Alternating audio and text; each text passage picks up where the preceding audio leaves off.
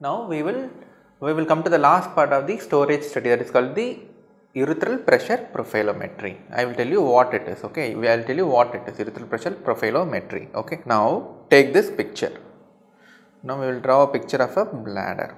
This is nothing but the pressure. The UPP is the pressure inside the urethra during storage phase. Similarly when we are previously we are dealing about the pressures inside the bladder. Now we are going to see the pressure inside the urethra during storage phase, that is called urethral pressure profilometry. Remember, we are dealing with the urethral pressure profilometry. Take this picture. This is the bladder.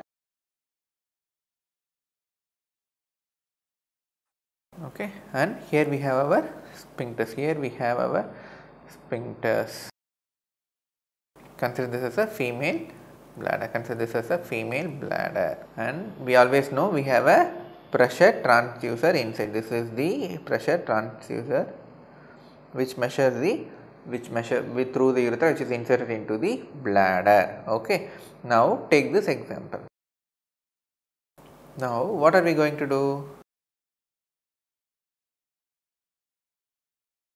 I will tell you how an UPP is being measured.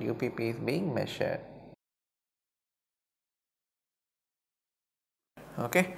Now what are we going to do here? This is the urethral pressure profilometry. What happens?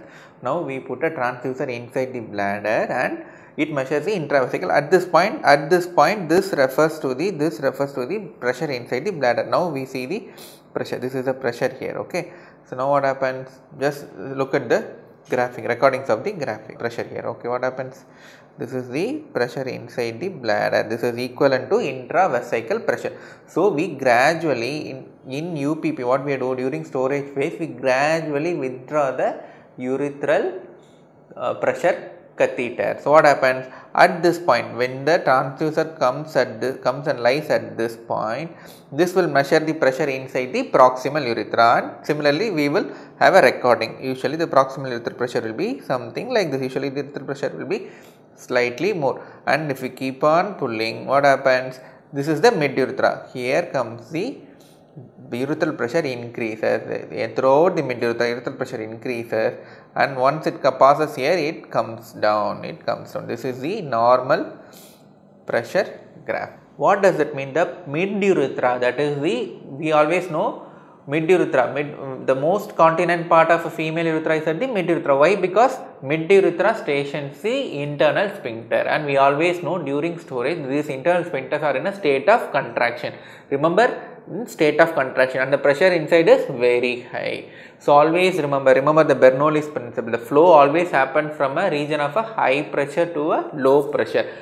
I have already discussed in the basic and the very beginning. So during storage phase, the low pressure voiding inside the bladder pressure is low and the sphincters are contracting and the urethral pressures are high. So usually the urethral pressures are slightly at a higher level compared to a bladder pressure. That is during storage. Remember, during storage, this urethral pressure is always more than the intravesical pressure. So what happens? The flow does not happen, because always know the pressure is high in the urethral pressure, and though the pressure will not, the flow does not happen because the bladder is at a low storage pressure. Now remember this picture and let's see what is happening in a patient with an intrinsic sphincteric deficiency. Let's see what is happening. We are dealing with the same picture I am going to draw here. See, this is the bladder, this is the urethra. Okay, this is the region of the mid urethra, and remember this. The same picture I am going to draw here. This is the pressure transducer inside, and we are going to pull it apart. What happens? We will have the points of, correspondingly we have the points. What happens to the pressures here? Remember what happens to our pressures here. This is the intravesical pressure. As we come along, the urethral pressure, because the sphincters are relaxing. So what happened? The tone is lost. So the the sphincteric pressures are low, the sphincteric pressures and the urethral pressure are low. As you see here, what happens in intrinsic sphincteric deficiency? We are dealing with an intrinsic sphincteric deficiency where the tone is completely lost. So what happens? Look at the difference between here. Here the zone of high pressure is in the mid urethra, whereas look at here, what is happening here? What is happening here? What is happening here? The mid urethra, which is supposed to have high pressure, is at a low storage pressure. So normally see here, the vesicle, intravesical pressure is more than the urethral pressure. So what happens in intrinsic? What happens? The flow happens from the high pressure to low pressure, and urine leak happens in intrinsic sphincteric deficiency. Okay. Now having known this, now we will see what is happening to the urethral pressure profile in a patient with BPH. In a patient with BPH, in a male, we will see this. See the same picture I am drawing here. Okay, and here we have our sphincters.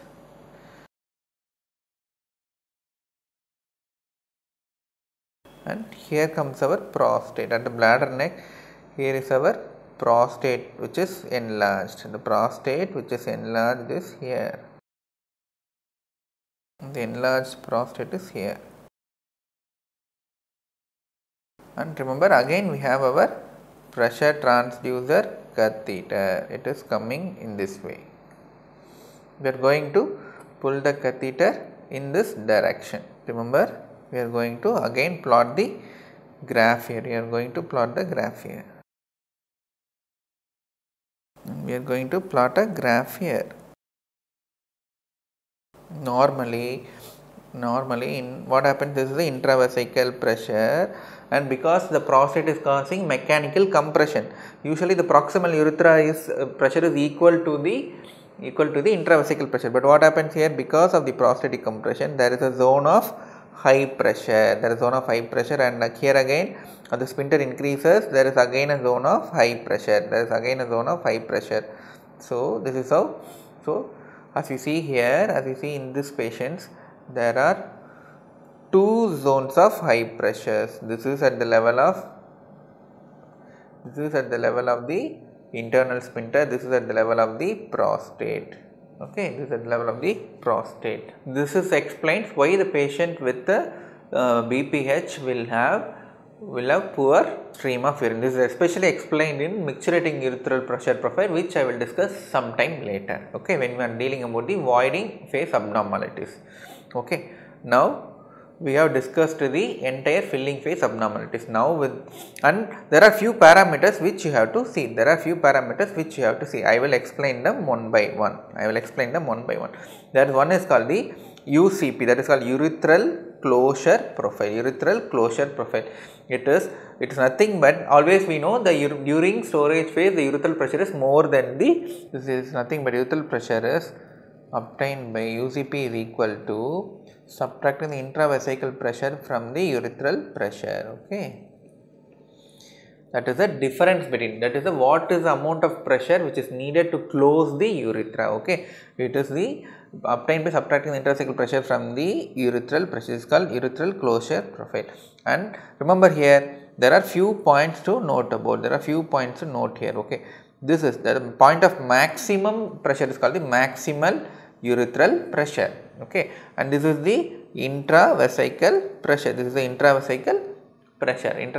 Next we have this called MUCP, maximal urethral closure profile. MUCP, it is nothing but the maximal urethral pressure. That is, we are dealing with this difference. Difference between these two segments. This is the intravesical pressure, this is the maximal urethral pressure. This difference is called maximal urethral closure profile. Okay, so greater the MUCP, greater the continence. That means what? The internal sphincter, that is the urinary sphincters are in very good state. What does it mean? If the MUCP is less than 20, it means we are dealing with a very weak sphincters.